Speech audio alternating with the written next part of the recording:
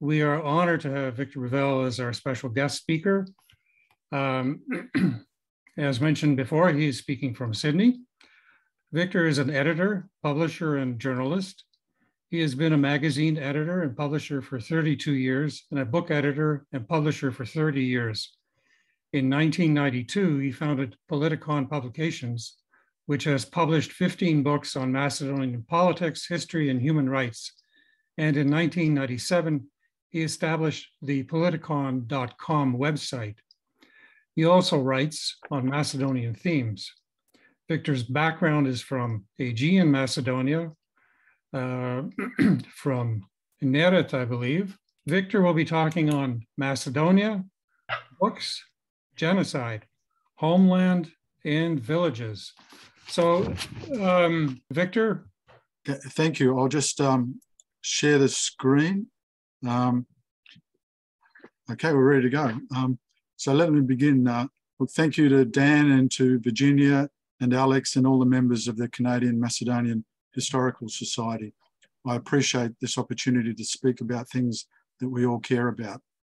I've titled the talk Macedonia, Books, Genocide, Homeland, Villages, because these are 4 projects that I'm currently working on.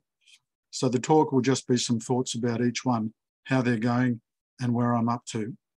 Let's begin with books. I started Politicon Publications in 1992 and the politicon.com website in 1997, so 30 and 25 years ago, respectively. I'm old enough to think that's a bit of a worry, but it also has some benefits. I started the website to promote the books, but it quickly grew to have a life of its own.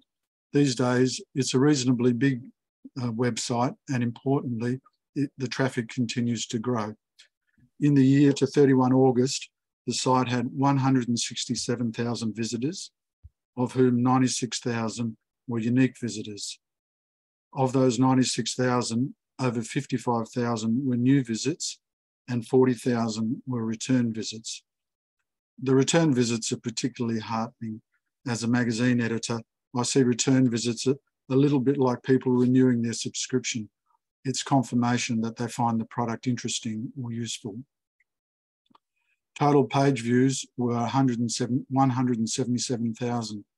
How many of these were genuine interest and how many were superficial? All websites get some accidental traffic, so it's good to see that the traffic is mostly coming from the right places. Almost all are countries and cities with significant numbers of Macedonians. So in the past year, the leading countries by visitors were, and you can see them at the bottom of the screen there, US, Australia, Macedonia, Canada, Russia, and a group of European countries, plus Turkey, which is also has a part of Europe. China doesn't have a large Macedonian population, and it recently popped into the statistics, so I suspect it's a small number of people with an ongoing interest. Russia has always been in the stats, but it has recently climbed in the visitations. The rest are logical, with the top countries being English-speaking with large Macedonian diasporas. So we have the US, Canada, and Australia in particular. And I'm particularly pleased with having readers in Greece, Bulgaria, and Turkey, where we know there are very large numbers of Macedonians. I'm also pleased with European countries like the UK, Germany, Serbia, and France, where there are also many Macedonians. With the exception of the UK, all of these countries are not on the usual English-speaking radar. On books, Politicon has published 15 books so far under its own brand. In 2009, I published Politicon's first ebook. That was For Sacred National Freedom, Portraits of Fallen Freedom Fighters. I thought the book was so important that it should be available for free. For me, the very much larger distribution and the immediate worldwide distribution compared to paper books was an instant winner. The lower cost also helped. Many years before, I'd already come to the conclusion that Macedonian political books in English were not a moneymaker, but it was a very worthy cause. So around that time, around 2010, I decided that from then on, I would produce an ebook of every book and make it available for free. By the time of the next book, Lenin in Mourning in 2014, I've decided to give up producing paper books commercially and only do free ebooks. I initially did Lenin in Mourning as a free download. However, several Macedonian communities in Australia expressed a very strong interest in a paper version, and they pre-ordered enough copies to justify a print run, which is why that book became available for sale. The last two Politicon books have been available only as free ebooks with a small private print run for the authors and their families. Over the years, I'd been asked to sell books by other writers and publishers, and my standard response was to decline. It wasn't easy, but I had to say no. That was because, given the nature of authors, it was either do it for everyone or do it for no one. And if I did it for everyone, it would have changed Politicon from a publisher to a retailer. But the distribution success of portraits of fallen freedom fighters still had me thinking. I was committed to free ebooks. I knew there were many ebooks available from other publishers, and requests from authors kept coming in.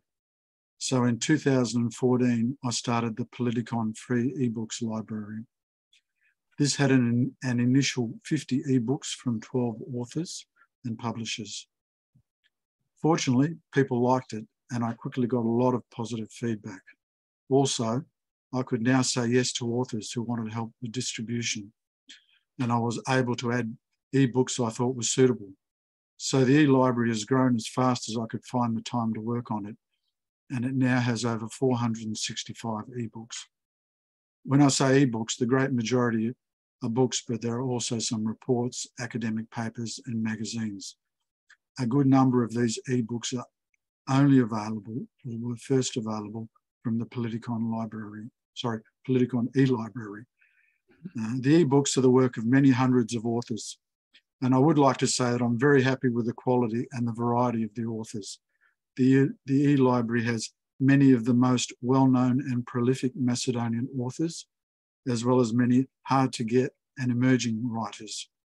And the non-Macedonian authors include some of the world's major political organisations and leading scholars. The e-library is working. In the past year, it had nearly 83,000 downloads. I have a large backlog of files to sort through, so there are many more ebooks to come. That's good news for the e-library, but bad news for my workload. Another project I'm working on is a new section of the website called the Macedonian Genocide. This focuses on the period of modern Macedonian history from about 1850 to 1950, and in particular, the period from 1900 to 1950, which I think for Macedonians is the most relevant part of Macedonian history. Yes, ancient history is interesting, it's fascinating, but all of our current major problems stem from that 1900 to 1950 period. The key event in that period was the Balkan Wars and the division of Macedonia. Among other things, the Balkan Wars were an act of genocide against the Macedonian people, and there were large-scale crimes against humanity and war crimes committed on the population of Macedonia and Rumelia. That population comprised many ethnic groups, including Macedonians, Turks, Greeks, Bulgarians, Jews, Serbs, Albanians, and others. Everyone suffered. Despite this, over 100 years later, we still don't have a comprehensive Macedonian perspective on the war and on the genocide. The other ethnic groups have researched and written copiously about the war from their perspective, but little is available from a Macedonian perspective. So significantly more research is needed on the Balkan Wars and on the Macedonian genocide in particular. For example, there is so much that we don't know about what happened to the civilians in the war. How many died? Who killed them? What ethnic groups were they from? What were their names? What were their personal stories? And so on. A significant portion of these civilians were ethnic Macedonians. No one else is telling the stories of the Macedonian civilians. That's a job that Macedonians need to do. Another problem is that the opportunity for a Macedonian point of view is passing. Witnesses and those with living memory are all dead. Much of the evidence is gone. Those Macedonians who survived were largely illiterate, and we are left few written accounts. There are forces with a vested interest in denying and suppressing the truth. Anti-Macedonian propaganda flourished then and is still pervasive. For many decades, Macedonians didn't have a government to support research. And now that we have a government, it is weak and not supportive. There is so much that could be done and so little that is being done. We need to change that, and we can. We are not alone. Unfortunately, genocide is surprisingly common, perhaps shockingly common, both in the past and in the present as we speak. So much so that in recent years, genocide has become a standalone academic activity. Documenting and memorialising genocide is also becoming digitised.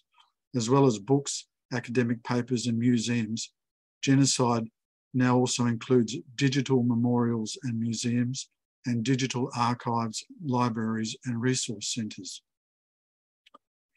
There are many ethnic groups documenting a genocide against them, so there is a lot that Macedonians can learn from other genocides and how other cultures are documenting these. A key learning is the crucial role of governments, universities, research centres, foundations and other organisations. There are many, many such research and funding centres around the world, but unfortunately, and as far as I know, there are no such Macedonian centres, none that focus on the Macedonian genocide or the Balkan Wars.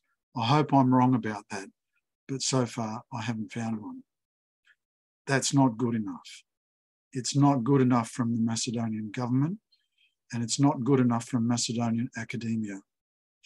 But it is an opportunity for wealthy Macedonians and wealthy communities who can afford to sponsor the research. Meanwhile, the good news is there is still good work being done by individuals, independent researchers and writers. The lack of support means their role is even more critical, but their work is nowhere near enough. A lot more needs to be done by the Macedonian government and by Macedonian universities and communities to encourage and support research and writing on the Balkan Wars and on a Macedonian perspective on the Macedonian genocide. So what's my contribution? What am I doing about it? Recently, I started the Macedonian genocide page on the Politicon website.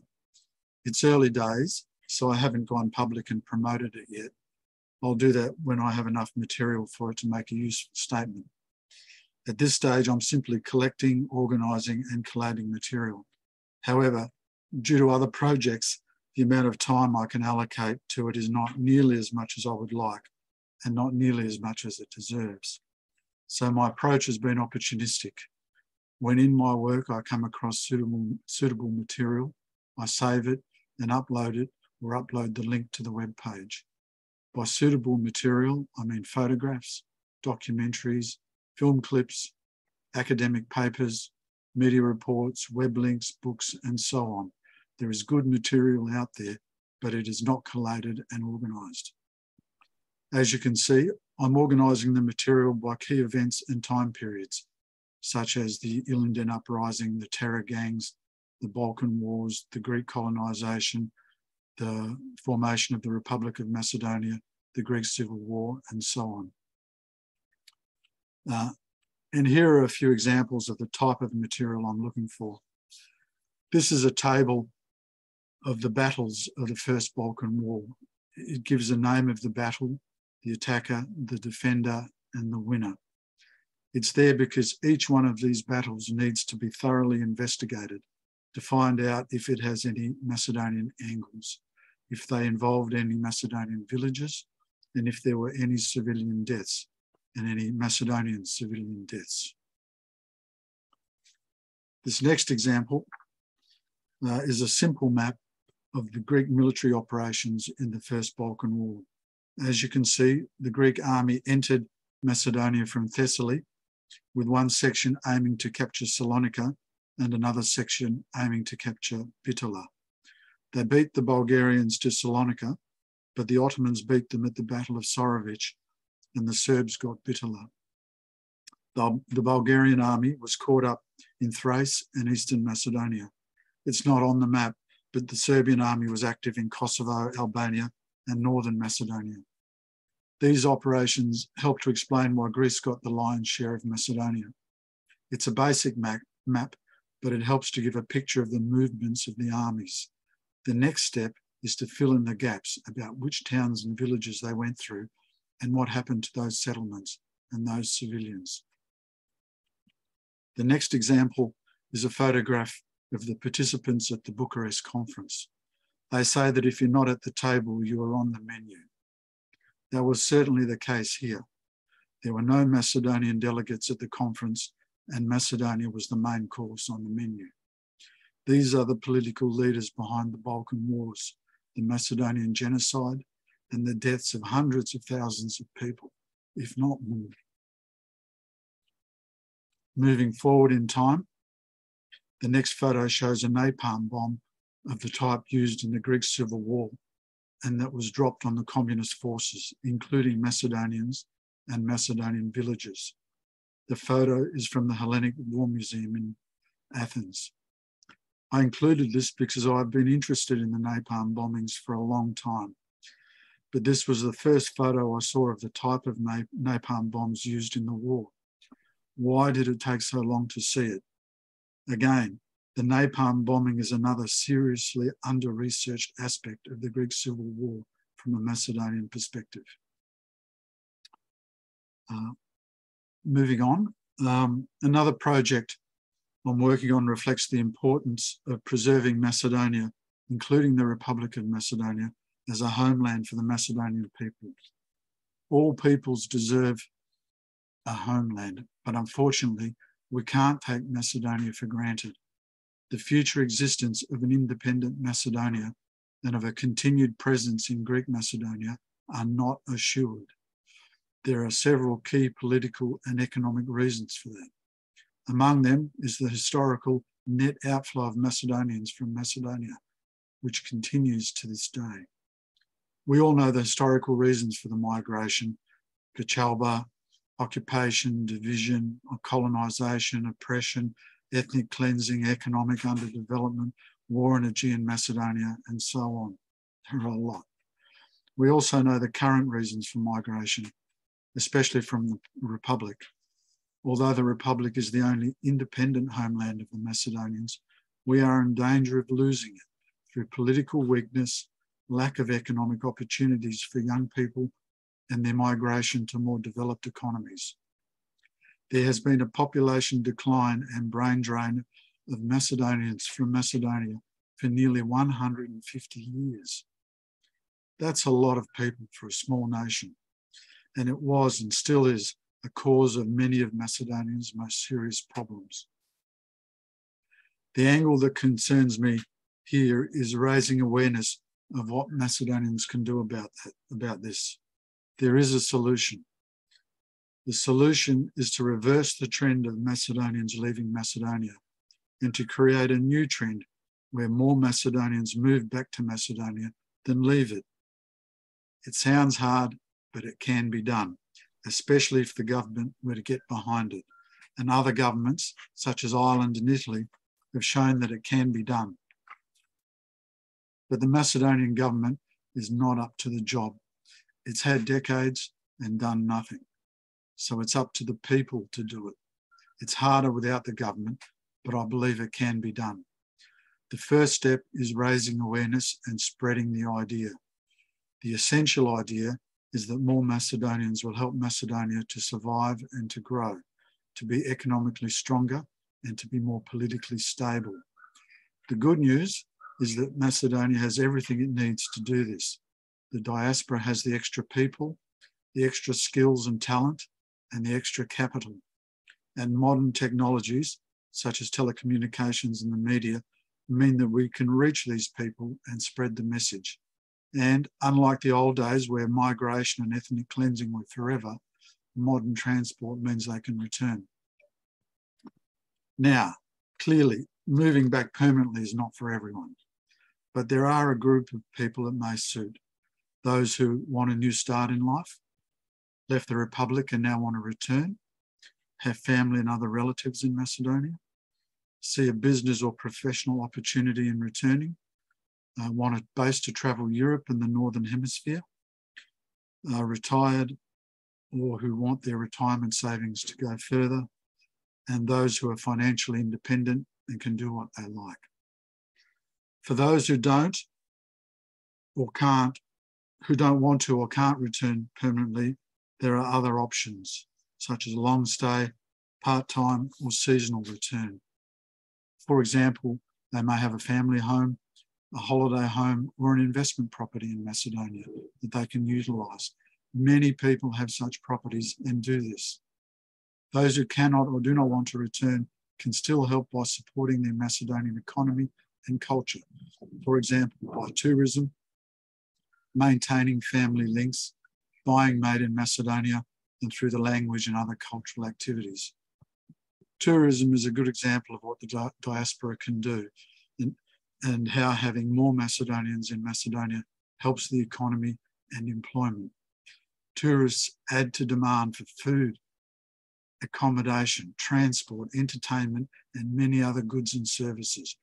Permanent return makes these increases in demand permanent and the employment they create permanent. The message for Macedonians is go to Macedonia, go short, go long, go regularly, go permanently, just go. And of course, if and when Macedonians gain or regain citizenship, they're able to vote, and voting becomes easier for existing citizens who return to the Republic.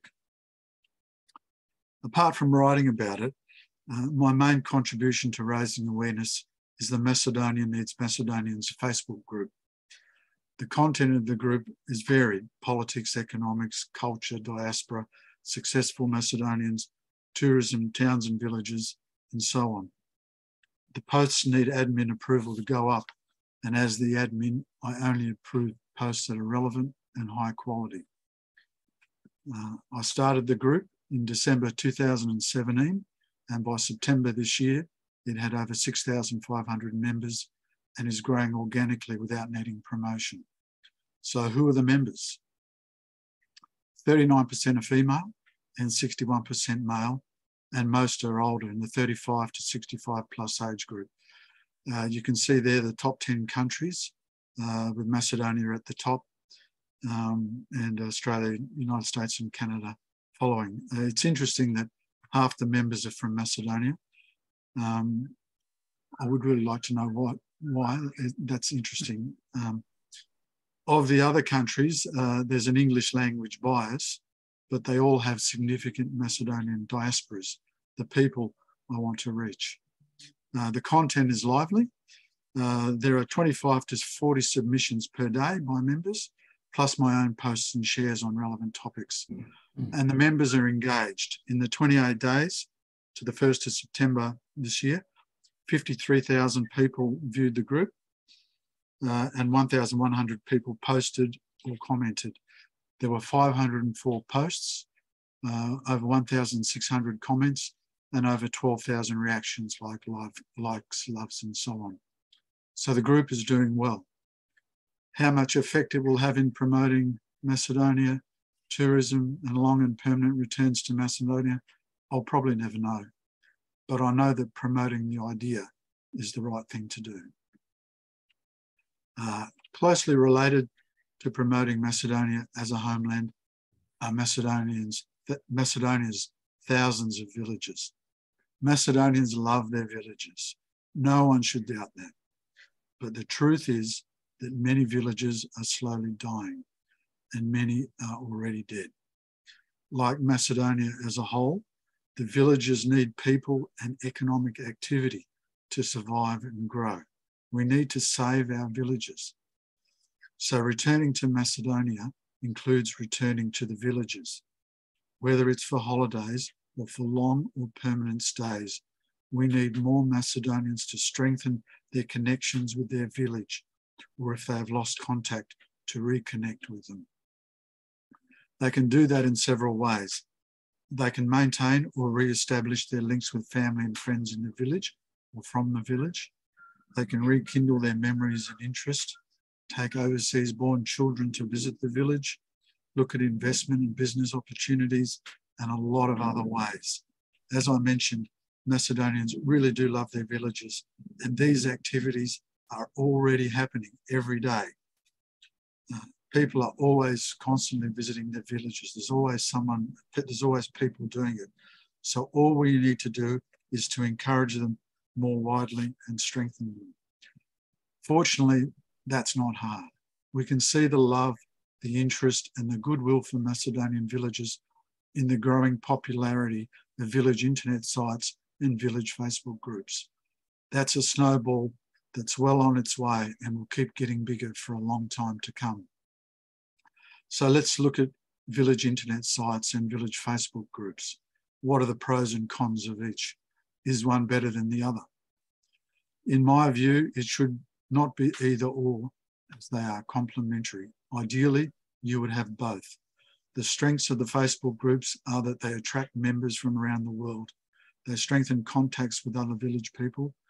They re-establish contacts with lost family and friends. There is live interaction, and they are very good for collecting stories, photos, videos, links, and other material. The key strengths of village internet sites are that they offer search engine convenience, are easily found by people around the world, and they are very good for organising material, for example, by history, by geography, families, books, articles, costumes, and so on. So ideally, a village would have both a Facebook group and an internet site. How do these work in practice? Let me give an example with my own village. Now, I don't have a village internet site, but I do have a village Facebook group, and within Politicon, I do have some pages that focus on our village, so I'll use that for comparison. In March 2018, I started the Family and Friends of Nedet Polypotamu Facebook group. The photo is one I took from Sred Selo, with the main church behind and looking towards some of the houses and hills. It's a beautiful village. I was asked to start the Facebook group as the village is slowly dying. It's gone from around 3,000 people over a century ago to only about 250 now. Fortunately, the Facebook group has grown strongly, and at 29 September, it had 839 members. I think it's about 843 right now. So there are many more people in the group than in the village. Facebook statistics on the group tell us where the Naretsi now live. If we look at the top 10 countries, Australia has over half of the members. And I believe that's because where most of the Naretsi migrated to. I'm particularly pleased with the 171 for Greece. These are mostly in the village and in the nearby city of Ledin, which is only 15 kilometres away. There are also some other places around Greece. The Republic of Macedonia is 48, Canada 44, and the United States 39, mostly in the Midwest. The rest of the members are mostly scattered around Europe. The top 10 cities also make sense. Melbourne has a huge number of Naretsi, and Perth also has a lot. I know the statistics reflect the reality because I have many relatives and friends in both Melbourne and Perth. The 107 for Ledin, Florida includes both the village and the city. Parasma is a village very near Ledin, so I don't know why Facebook lists it separately. Ptolemaida is about 50 kilometres from Florina.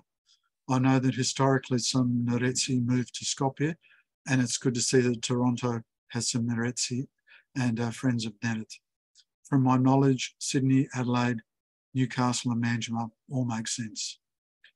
53% of the members are female and 40% male, so there's a good balance. And members are mostly older in the 35 to 65 plus age group, but there is good representation in the 25 to 34 and 18 to 24 age brackets. The group is usually active, and with a good post, it can get quite busy. In the 28 days to 28 September, there were 14 posts, while there were 24 posts in the prior 28 days. There were 177 comments, an average of 13 per post, while in the previous 28 days, there were 157 comments, and there were 664 reactions, an average of 47 per post, while in the previous 28 days, there were 897 reactions, an average of 37 per post. Let me say, the members, the people are great. They are very positive, very supportive of each other, and it can be amazing what they sometimes post and the depth and insight of their comments. One of the things I most love to see is when people reconnect after many decades, or they find an unknown or long-lost family contact. The links can be astounding. For example, I recently introduced a new member, and someone commented that her baba and the new member are second cousins, and that her great-grandmother was a first cousin of their family. In another example, someone who I believe is in their 70s commented to a new member that she remembers her mother talking about the new member's father in 1951. If that isn't going back far enough, someone else remembered the new member's grandfather and said, quote, "Your dedo made the best munja," unquote. You get the picture. The intricate connections and the living memory can go back 70, 80, or even 90 years. It's wonderful to see. I mentioned that Facebook groups are good for collecting material and internet sites are good for organising the material. Let me conclude this talk with an example. When I did the family trees for my 4 grandparents, I ended up with many photos of my relatives and their grave sites. The quickest way to distribute these was to put them on the web and send people on the link. In my research and travels, I also took photos of grave sites of many other Nedetsi in Melbourne, Perth and Nedet. It made sense to put them all together. So in August 2020, I posted the Nedet family's internet page on politicon.com. This had the names, photographs and other information on about 427 deceased people from our village. For about 1 or perhaps 2 seconds, I thought that that was the end of the job and I could relax. Well, no sooner had I thought that than I realised I should do the right thing and add some of the photos of deceased Nedetsi that were being posted on the Nedet Facebook group. So the Nedet Families page has continued to grow through my continued research, because family trees are never completed, through contributions from interested family and villages, and through posts from the village Facebook group. Currently, Nedet Families has 105 family names. This is how I've grouped them. I know there are at least about 140 family names, so there is a lot more work to be done. The page currently has 401 photos and over 800 names of deceased Nedetsi. There are many more photos to process on the Facebook group, so I hope to do this as time becomes available. I'll end my talk here. So thank you for listening.